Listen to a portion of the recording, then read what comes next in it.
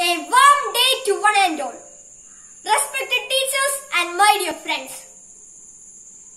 In the recent world history, no significant event has problematized the human race like the COVID-19 pandemic.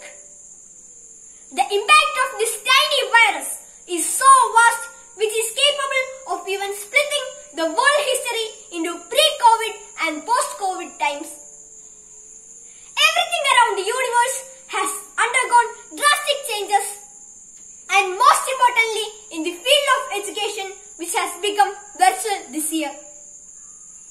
The online mode of learning, in fact the need of the hour to support the student community in this adverse time.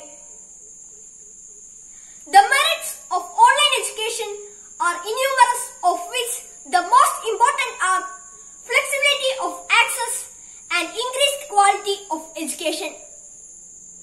Flexibility is maintained in these classes as students are free to attend it at their convenience and pace.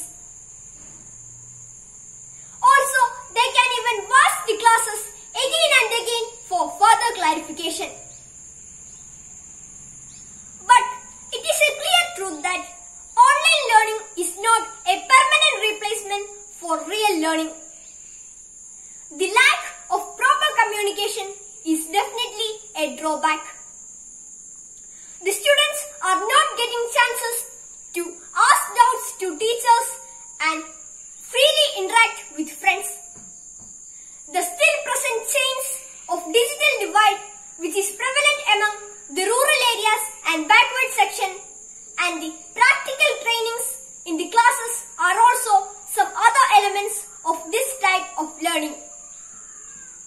It is visibly evident that the new insights that online learning has given to the educational sector will produce